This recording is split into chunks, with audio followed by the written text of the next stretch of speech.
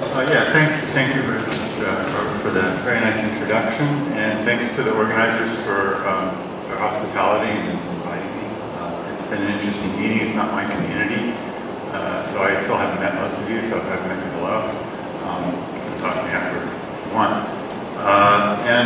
So since I'm coming from a bit of a different community, I decided that I should give a kind of a pedagogical talk. It's not going to be a long sequence of my own research, although I'll drop things in here and there, as everyone does. But try to give you a feel for where climate forecasting, what it's about, and where it's at, as best I can, given the fact that I'm not a forecaster myself, so some of this stuff, there may be people here who know more about it than I do, and they can correct me if I seem silly. But what do I actually do is I study this. So this is most of the job that I do, is to try to understand everything you're seeing here. So why do we get these clusters of cloud systems? Why do we get deep cloud systems here and shallow ones over there? Why are some of them more persistent? And how do we learn how to represent this in a model of the climate system, which can't possibly hope to resolve all of the detailed behavior that you see? So we have to learn some stuff about this, figure out how to represent it in equations so that it's taken on board by the model, even though it's not simulating every single that's there. And you can see things happening over the islands. I've done some work looking at why it is that islands trigger these storms, and well, lots of other things, which I'm not going to talk about today. It's not an atmospheric physics talk. What I'm going to do instead is try to give you an introduction to the climate problem, and then go through short-term forecasting, which is really all about the initial condition, but also boundary conditions that will be changing in time, and then talk about the long-term forecasting problem, which is one that's probably closer to my own research. And hopefully there'll be lots of time to answer questions. We'll see how that goes. So just to start off with one thing that people here probably know, but confuses some people, is we know that there is a limit of predictability for weather. So what we have here is a sort of standard weather chart that weather readings look at 500 millibar height field, and the H's and L's are showing highs and lows. And on the upper left here, which says analysis, is what eventuated at the end of the forecast period. So this is the truth. And then this is what was forecast 1 day earlier. That's what was forecast 3 days earlier, 5, 7, and 10 days earlier.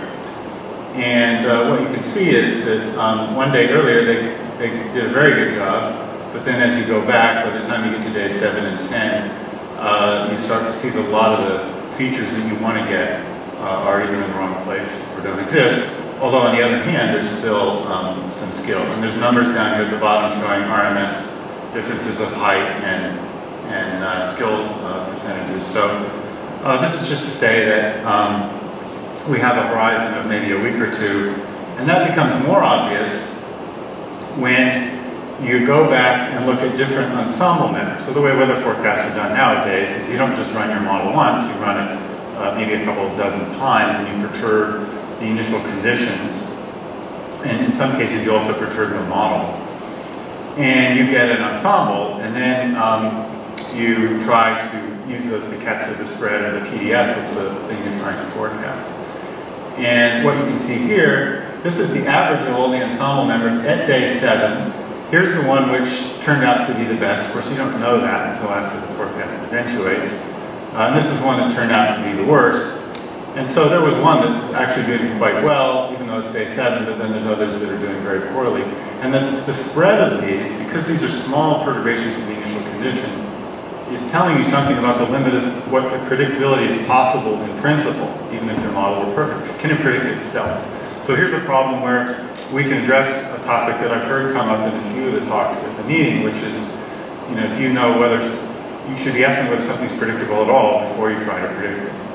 And this is because of chaos, of course, which was discovered by Ed Lorenz at MIT when he was writing down a model for the larger wavelength waves that you see in these diagrams, and noticed that if he chopped off one digit from his model and ran it again, it started to give him a different answer after a couple of weeks. And he realized the importance of that and published a paper which nobody paid any attention to for a while, and is now one of the most landmark papers of 20th century science, called Deterministic Non-Periodic Flow. And so we know that the predictability limit is a couple of weeks. Okay, so you can't do any better than that. I can't tell you what the weather's going to be in a month from now. And you can't blame the organizers for the fact that it's been raining at this conference, because they did not have any way of knowing that that was going to happen. However, here I am standing here telling you that I can make climate predictions. So obviously there's something going on that enables me to say that I can predict something more than 2 weeks ahead, even though I've just told you that we can't. And so, for example, the first prediction of global warming was made in 1896, and quantitatively it's not that far off of what we believe now. I just don't know if it's true, but it's at least a consistent forecast over a very long period of time. The founder of the IPCC, Bert Bohlin, in 1959, predicted how fast carbon dioxide would rise in Earth's atmosphere, and he was pretty close. He predicted by 2000 where it would be, and he wasn't off by much. Exponential growth is fairly predictable, and that's kind of what we had so far. Stratospheric cooling was predicted by Navi and Weatherall in 1967, and by the 1990s we had observed it in data. This is from greenhouse gases and ozone depletion. And this same thing here, the IPCC, the Intergovernmental Panel on Climate Change, issued its first climate report assessing the science in 1990, and there's been a number since then. I worked on the fourth and fifth one, and put out predictions of warming in the future. And if you go back and look now, they're pretty close, they're pretty accurate. And we've known about this problem long enough that every U.S. president since Lyndon Johnson, up until the one before the current one, I think, has been briefed on the problem. I imagine the current one he wasn't taking a lot of briefings. He wasn't briefed on that. So the science is pretty old, and so there's kind of 2 points here. One is that the science goes back a long way, and the other is that we've been making some predictions that seem to come true. And here's just a time series of global mean temperature anomaly starting in 1975. The data go back a long way before this, but this is just showing what was happening up to I think it's the third IPCC report. This was known at the time the forecast was issued. This is the mean forecast in black, and the colored lines are showing you what actually happened. So for a while it was starting to look like there might be a problem, but we've had a couple of years of strong warming, so we're kind of now back on the predicted trajectory again, for better or for worse. So we seem to have some predictability. So what's going on? Well, most of you will probably know that there are what could be said to be 2 kinds of prediction. We have initial value predictions and we have boundary value predictions. And so you can exemplify this by looking at this thing called the logistic equation. How many people here have seen this equation? I'm imagining most people have, but I'm actually not seeing that many hands. Okay, it was developed to try to model, I think, livestock populations dynamically. So the M represents the total how many livestock a patch of land can sustain. So it's kind of the maximum carrying capacity, and R is the reproductive rate. And if you iterate this through time, you get this stochastic behavior that resembles the behavior of the population of animals. So anyway, it's nice because it's a simple model that exhibits chaos, and it has only 2 parameters in it. And so an initial value problem would be if you start at some initial x is the state variable, the number of sheep or whatever, and you want to know how many there are going to be 57 years later or days later, whatever the time step is. Whereas the boundary value problem is, what happens to the statistics of x if we change n? So let's say we make the field bigger, or put fertilizer on it or something. What's going to happen to the average population of sheep? Or in the case of an atmospheric problem, this would be what's the forecast for next Monday, and this one could be what would happen if we change the oceans, because the oceans are one of the boundary conditions in the atmosphere. This turns out to be central to the problem of short-term climate prediction. So this is just a couple of integrations of that logistic equation. The green one is a stationary series where coefficients are constant, which is what we normally do. And then I also tried integrating it where this constant n is increasing linearly with time. And so you can see that you can kind of get a sense for when the chaos comes in, you hit your limit of predictability by when these things start to come apart. But the other thing you can see, you couldn't predict these out here from the initial condition with any reliability at all, but you can predict how much the average and the range of x is changing as you change n. So we do have predictability, but it's a different kind.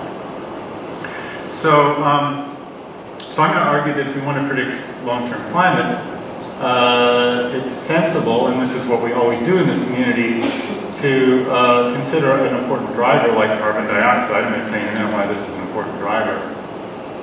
And then imagine that it's predictable enough that we can almost take it as a known.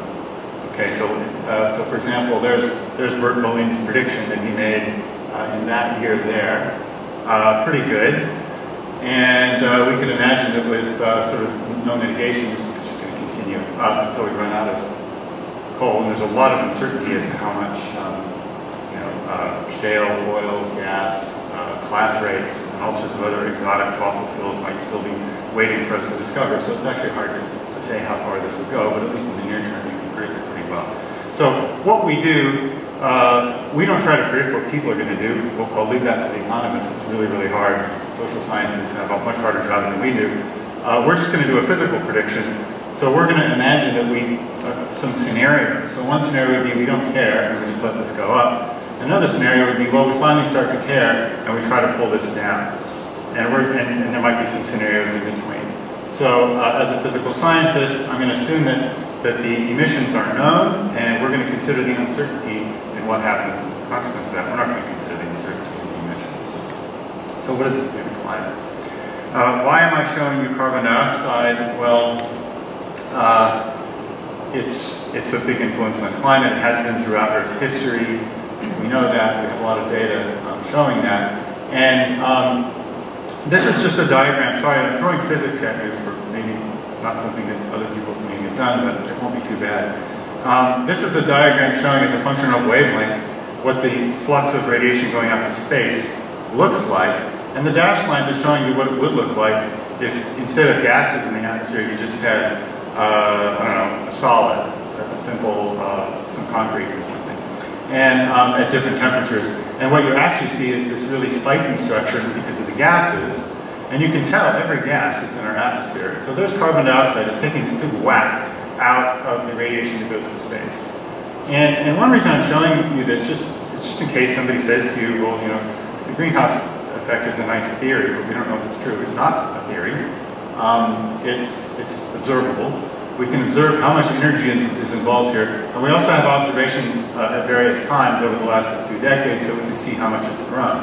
And we know that carbon dioxide by itself is currently trapping about 500,000 gigawatts of power in the Earth that would otherwise have been emitted to space if that extra greenhouse gas hadn't been put in. So this is not a theory, it's something that we can observe.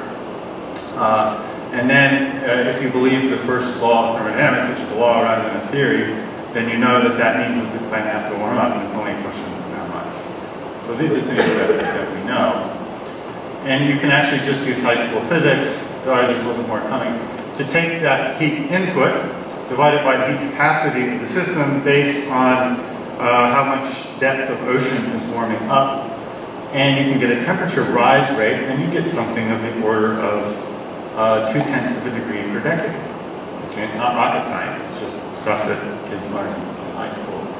And if I take this temperature record now going back to 1880, and I put a slope of 0.2 per decade on it, it doesn't do too bad of a job of telling us what's been happening since the 1960s or early 1970s. So we could look at this and say, well, this is a super easy problem. They solved it. Why is Sherwood giving me a lecture on this?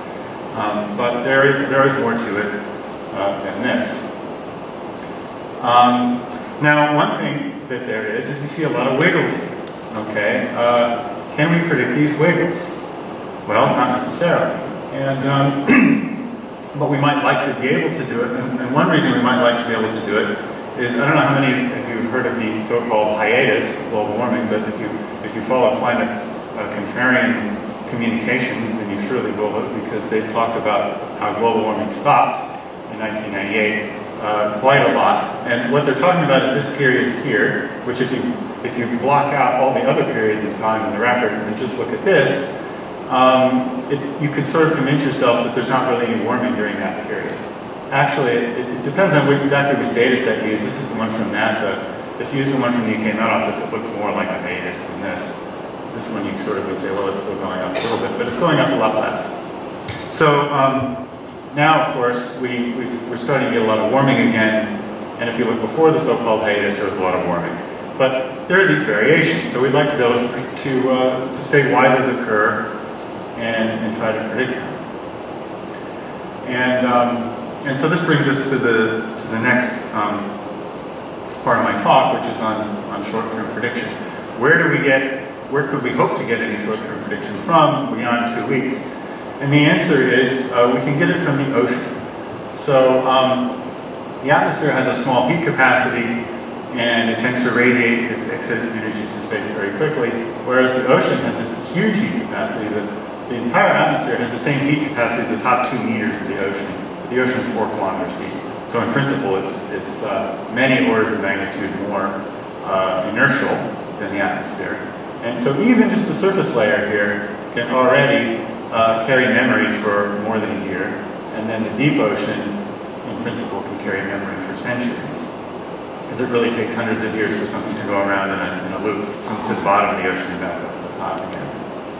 So if we knew something about what the ocean is doing, and could do a calculation analogous to the one I just showed you in the atmosphere, but for the ocean, we might be able to predict it quite far ahead. So this is the great hope of climate forecasting.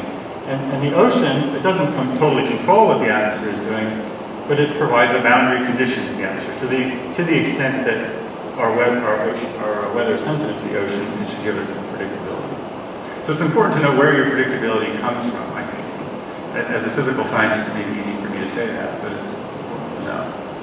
So what's going on in the ocean? Well, we have El Nino and La Nina. People probably heard of that.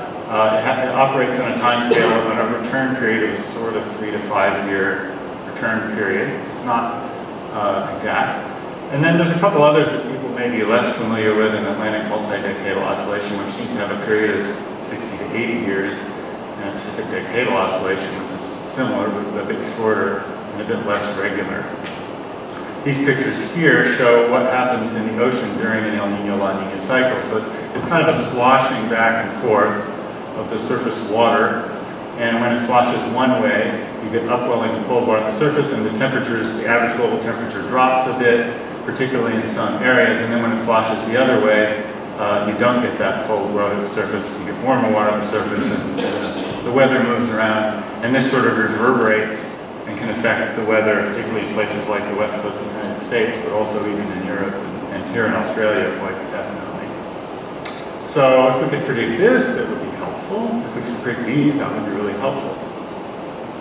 Now, how much predictability can you get out of these? Many people are tempted, at least in my business, maybe you guys are more savvy, are tempted to say that if something has a period of 60 years, that should give you like a century of predictability. You know, you can predict a sine wave forever. But a subtlety is that your ability to exploit that predictability depends on the narrowness of the spectral peak. Okay, not on just on the time period.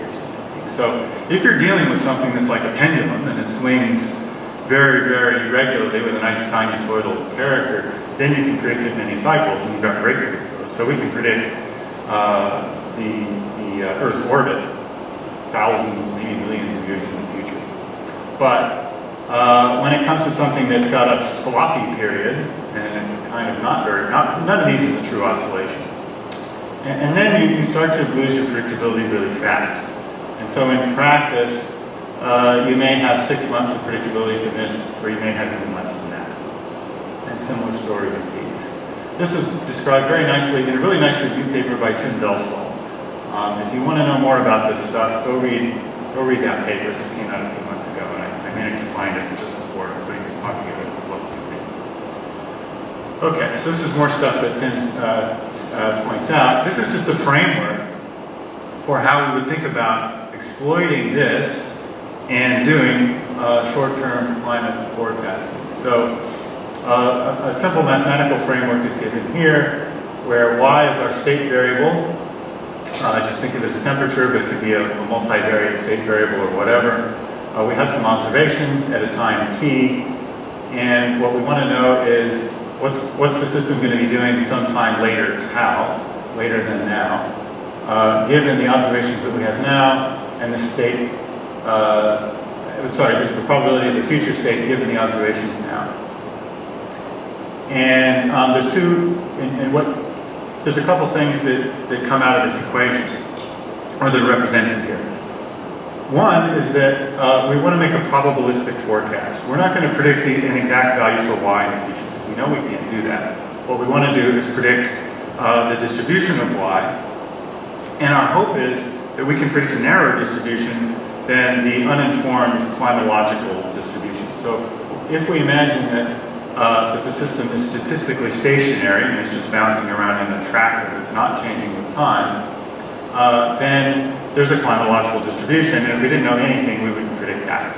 But hopefully we do know something and we can make a prediction that's narrow. The other thing that comes out of this is that we don't actually know the current state of the system, which is y. Y is actually a hidden variable. What we have are a bunch of observations which give us a lot of information about the current state, but they don't measure everything. Otherwise, we would need to have literally millions of thermometers floating around in the oceans, all the way down to the ocean bottom, throwing around in the atmosphere, all this stuff that we don't have. What we have is, we have what we have, and it's very useful, and so we hope that it can take the state space of the system and narrow it down quite a lot, but it's not going to narrow it down to a point. So we have to integrate over all the possible current states of the system, and looking at the probability of that state given the observations, and then multiplying by the future probability distribution given that current putative value, and then we can get our forecast. So this is what you're doing in principle. This term here encodes the dynamics of the system, so how does it propagate from one state to the next? And this one it encodes how the evidence is related to the state of the system. And if you're doing this in a weather context, it's basically the same for weather forecasting. This is where the data assimilation comes in, and this is where the forecast model comes in. And weather forecasting centers spend actually more computer time on that than they do on that. It's really hard to figure out the probability distribution of the current state based on a finite set of observations that don't go completely constraining. So this is also going to be a problem for climate forecasting. Now we can measure, a common measure of how successful you are is a relative entropy measure, which is given here, just the integral of the difference of the logs of the distribution. So if your distribution gets narrower, then you're winning, you've got a good relative entropy measure. If it's staying the same, then you haven't gained anything. And you can quantify what you gain from the initial value here, which is basically the difference between the distribution knowing the data and the distribution not knowing the data. And you can also quantify how much probability you get from the force change. So notice here there's this purple bar, because in fact, carbon dioxide is increasing, and that's gradually lifting the temperatures everywhere on Earth. And that gives you predictability.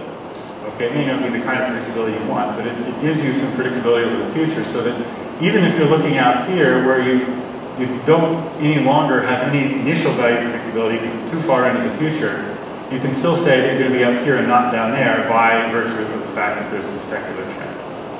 And this diagram here is something which shows how those two, the amounts of relative entropy predictability vary. So the forcing gives you more and more predictability as you go into the future, and the initial value falls off after 5 years or so. The initial condition doesn't really tell you much anymore. Okay, so, and there's a crossover here at about 69 years where you start to get more predictability from the warming trend than you had from the initial condition.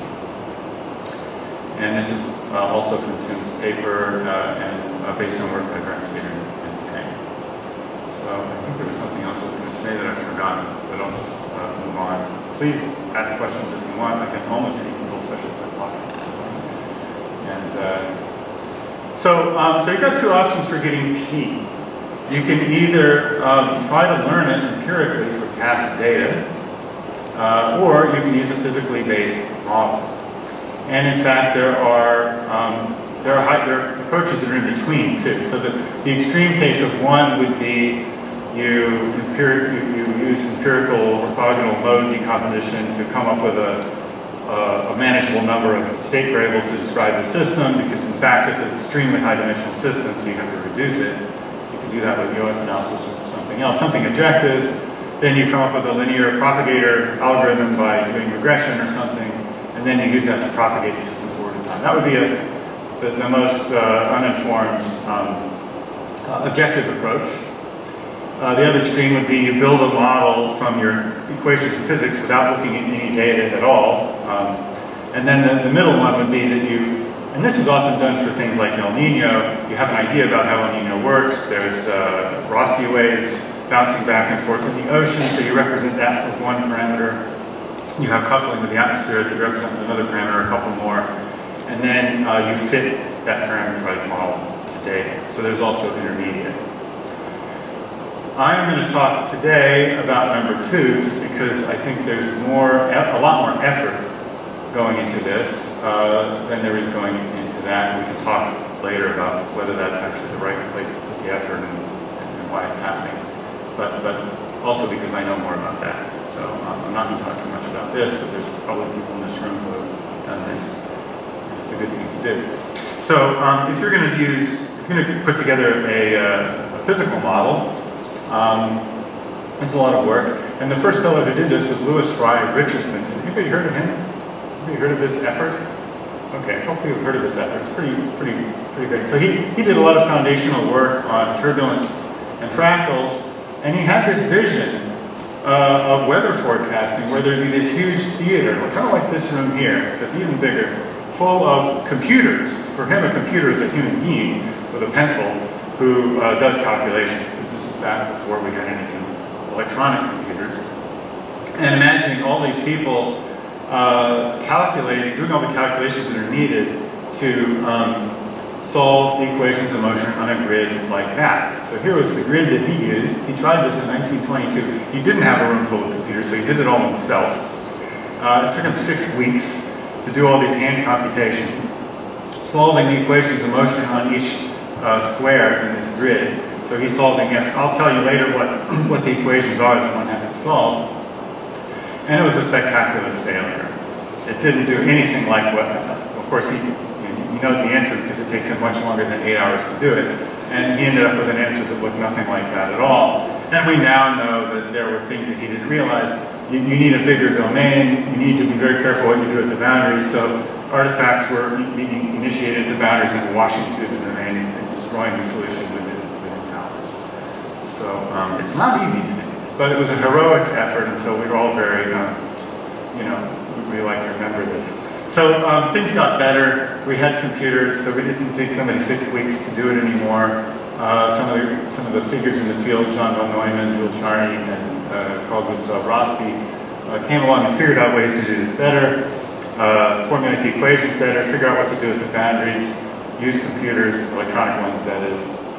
And so it brought us eventually to what we have now, which is the numerical climate model or general circulation model. And what it does is it simulates in 3 dimensions the evolving state of the system by solving F equals ma, continuity of mass, conservation of energy, and doing this on a sphere. And then we have to represent mixing processes and things we don't understand very well by a bunch of equations that we kind of make up and then hope that they work. And there's lots of efforts to test them and revise them and so on. But basically, I'm going to get back to this in a minute. This is where the uncertainty is.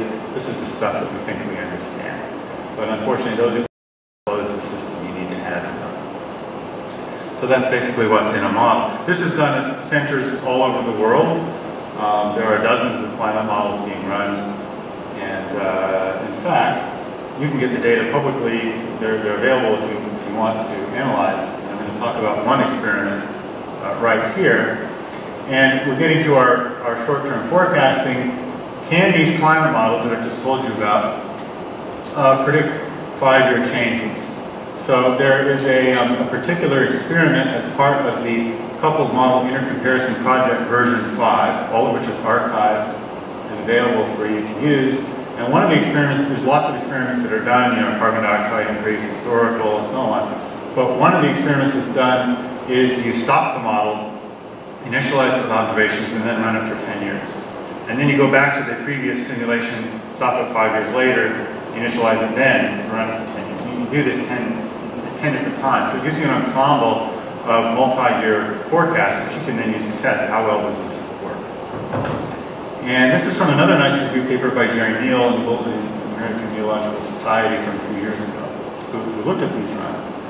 And these runs are all archived by a group at the U.S. Department of Energy, Lawrence Livermore Laboratory. And if it's still there in a year or two, they'll have seen it since, which will start to accumulate next year. But this is from the existing one. And what they did is they looked at a couple of kind of interesting events over the time period. One is a shift in climate that people talked about that occurred around the 1970s. And these are all, let's see, they're, I think they're 5-year forecasts, taking those years minus the climatology leading up to it. So, yeah, so 6 to 7 year forecasts. Okay, so how well can we do 6 or 7 years later? And then over here is another case, the hiatus that I mentioned before.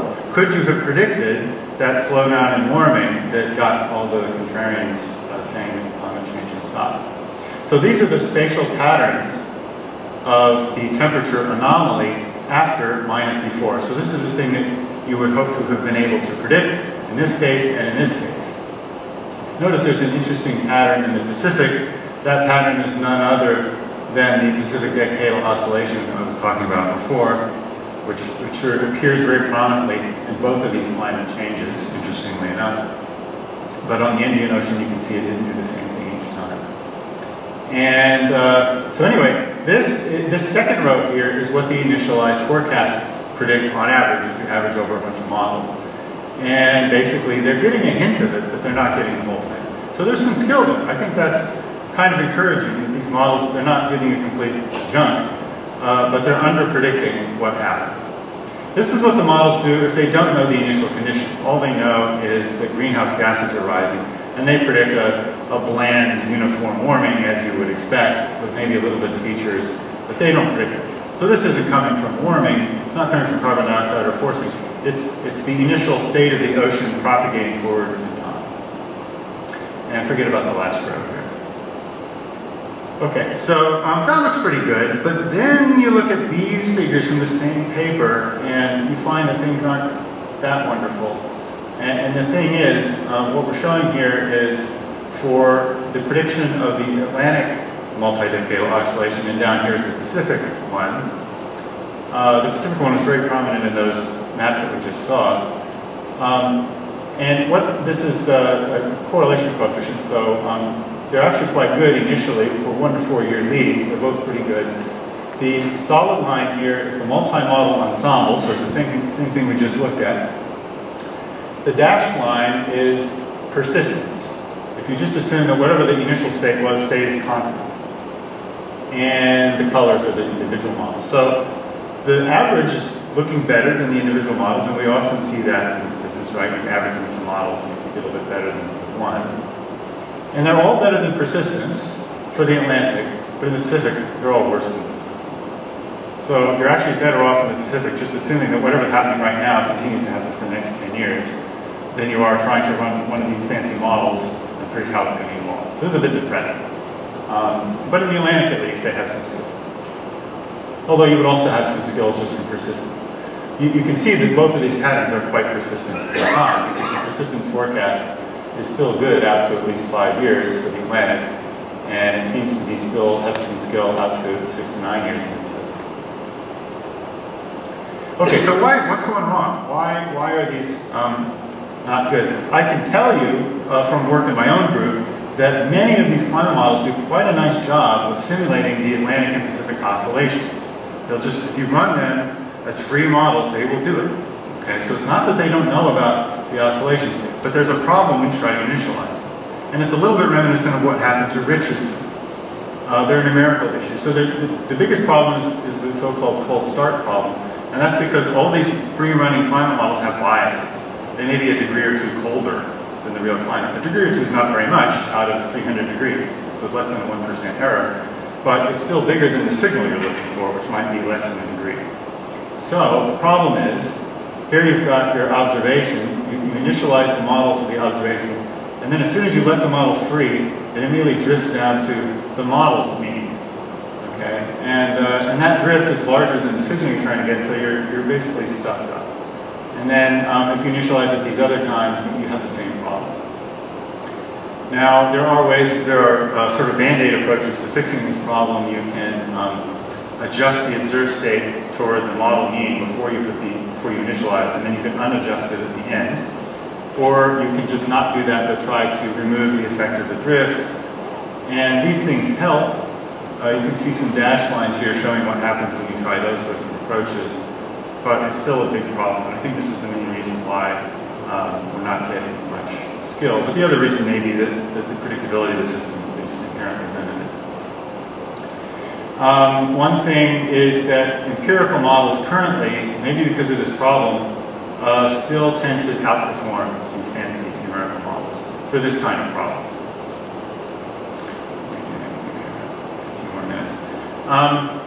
Okay, so what about the long-term climate? You might think from this that we understand the forced response, but there's a problem, and that is that what we only understand now is the initial response. And adding greenhouse gas to the atmosphere is kind of like throwing insulation on something or throwing a blanket or a duvet on this baby. The first thing you're doing is you're insulating, and because the baby's generating metabolic heat, its temperature will start to go up. And so that's what we've predicted so far. But that's not going to happen forever, because then the baby combusts or something would be horrible. So eventually what happens is, as it gets warmer in here, heat starts leaking out, or it diffuses through the blanket. It finds ways of getting out. So if you want to know how hot the baby's going to get, whether she's going to get too hot or not hot enough, you need to know how the heat flux out of the system depends on the temperature. Okay, and the more sensitive it is to temperature, the sooner the baby's going to stop warming and stabilize at some new equilibrium. Okay, and so we need to know what the feedbacks are of the warming onto the heat fluxes.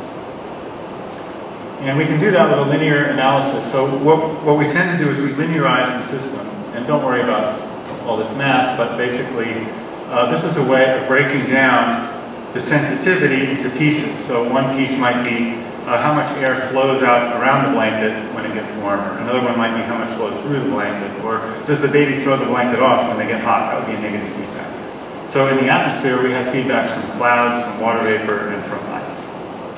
And all of those things are things that when the temperature changes, the thing changes, like ice might decrease, and the decrease in ice leads to an increase in reflected and absorbed radiation. So we put that all together, it makes a feedback, and when you add them up, it tells you how sensitive the energy budget is to the temperature, which if you invert it, tells you how sensitive the temperature is to a perturbation in the energy budget. Okay, and we define this thing which we call climate sensitivity, that I'm going to be talking about more, which is how many degrees of warming you get from doubling carbon dioxide. And it's just the ratio of dT by dF with the appropriate units. And incidentally, if you go out and buy insulation at Bunnings, it comes with an R value, which has exactly the same units as these feedbacks, watt per meter squared per Kelvin. So there's really a close analogy between the feedback analysis that we're doing and if you were going to insulate your house. We're adding insulation to the Earth by emitting CO2. Now, the linearized thing might bother people if they know about climate records like this one, which show all this chaotic behavior. You might think that the Earth's system is just as chaotic as the atmosphere and should be unpredictable. And that may be true on very long time scales, but we think that these lurches of temperature all involve changes in ice mass and the ice sheets on Greenland and Antarctica, which we think take centuries. So we hope that we don't have to worry about any of that for a while, and we don't have any reason to strongly doubt that this sort of simple approach is at least roughly useful for the next few hundred years. So that's what I'm going to rely on. Now, what difference does it make the way these feedbacks go? Well, here's a projection of global warming into the future. And this range here is the range of uncertainty because of the feedbacks and not knowing how far it goes before it stabilizes. And then these two groups here are two different scenarios. Remember, I'm assuming that we know the scenario, so we're making conditional forecasts, conditional on a particular scenario. There's what it is conditional on a high emission scenario. There's what it is conditional on a very low emission scenario. But still a big range of outcomes. So we need to know this climate sensitivity. This is basically high climate sensitivity, low climate sensitivity. So how do we know it? Now we're getting into the realm of predicting something that we haven't directly observed ever. So one way is use theory. Use those models I was talking about. Ask them. Another way is to go back and look at the historical warming that I showed you and say, well, what sensitivities are consistent with that? And then a third one would be to go back and look at the ice ages and the Eocene and all these past times in Earth's history and try to look at ratios of temperature to influence and get it from those. Well, it turns out we're actively working on all three. They're all interesting. They're all important. None of these two are strong enough to really tell us precisely what the answer is, at least not yet. There are too many unknowns in the forcings, the historical forcings, and there's too many uncertainties about paleoclimate to be able to read off the value that we want. And what I'm going to do today is going to talk, what if we didn't even have these at all, and you just had to do it theoretically? Maybe some of you are in the position where you have to forecast something in a situation you've never encountered before. What do? You have to find other evidence, analogs, or relevant information that helps you to make some educated judgment. So I'm going to talk about that. Now what we're trying to do is put a probability distribution on this climate sensitivity parameter, which is shown down here. And typically this is done using a Bayesian approach. So we start off with a prior distribution, and we could argue about that for a while. It's an interesting question. And then bring the data to it, and then get a posterior distribution. And this is just an illustrative calculation. So we're trying to put the uncertainties on this, really. We know we're not going to know exactly what the climate sensitivity is from one distribution. So if you don't know it, and you have to do it by theory, there's basically three things that you can do. You can start with a model like the ones I've been discussing, which uses information in physical laws, and then ask it what the climate sensitivity is. You can also do something which we're now calling emergent constraints. If you have a lot of models, you can look for relationships between the thing predicted by the models and something that you can observe. And then the third thing is you can do a purely empirical approach. So you could, again, fit some kind of statistical model to the system and use that to tell you. Now all of these have weaknesses. This one might take forever before you have a model we really believe, and I'll tell you about some of the limitations of these, in a moment. So if we look at this one, this is just from a paper that I wrote, and I don't have a lot of time, so I'm not going to talk about the mechanism. But what's important is that we found that there was a relationship between the climate sensitivity in a bunch of models. And so here's a list of modeling centers. The colors tell you whose model it is. And this is a thing that you can observe in the present day climate, which we argued should be related to the cloud feedbacks that control climate sensitivity. And what we found is that there's a decent relationship here. And that means if you can go out and measure this, and it will tell you something about the climate sensitivities, and that's where the measurements lie. So it's actually telling you that the climate sensitivity is high. Now, should you believe this? It depends. You need to understand it. I would say we had an idea for what was going on, but that's not necessarily proof that it's correct. And the other thing you need to worry about is what if all these models are missing something together? They could all be wrong. But anyway, it's a useful approach, and a number of other people have come along with other things on the x-axis, and oddly enough, they've all pointed at high climate sensitivities. So this is something that's telling us that global warming might be worse than the average model tells us. So that's one approach that you can try. The other approach that you can try is to do things purely empirically. And this is basically a short cautionary story. There's a long history of people doing things empirically in this business. And I'm a fan of empirical predictions when you can test it.